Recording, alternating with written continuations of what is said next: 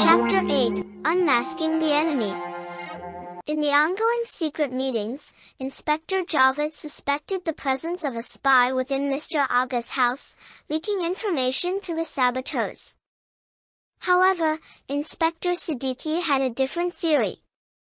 He believed that the saboteurs had planted a tiny transmitter or FM microphone within Mr. Agha's house to eavesdrop and relay information. To test this theory, they decided to move all future meetings to a different undisclosed location, away from Mr. Agha's house.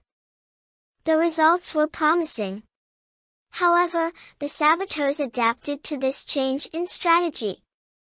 Instead of bombings, they began sowing the seeds of civil unrest, starting in Karachi. One morning during breakfast, Zishan confronted his father about the escalating situation. He showed his father the newspaper headlines, which depicted a grim state of affairs caused by these explosive incidents. Zishan expressed his concern and asked his father if they would take any action against these perpetrators. Mr. Agha, deeply troubled by the news, remained silent, offering no immediate response.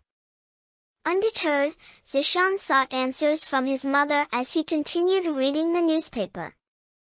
The headlines narrated a harrowing story of violence. Shah Faisal colony in Karachi had been set ablaze, resulting in the destruction of over 100 houses and shops. The army had to intervene as the police struggled to control the situation. The newspaper reported that armed assailants had attacked Natha Khan Gada Zimpara and Shah Faisal colony at 4 o'clock in the morning. They ransacked homes, set fires, and unleashed violence upon the residents. Tragically, 11 people had lost their lives, and 60 others were injured. The attackers employed modern weapons and daggers in their assault. Despite the police and administration's eventual arrival, they failed to quell the chaos.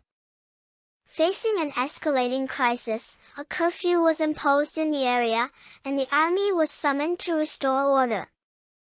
Witnesses and victims' families spoke to the media, detailing the horrors they had endured. They lamented the government's silence and the transformation of Shah Faisal colony into a disaster zone. Zishan, having finished reading the news, questioned his father's opinion on the police's role in this incident.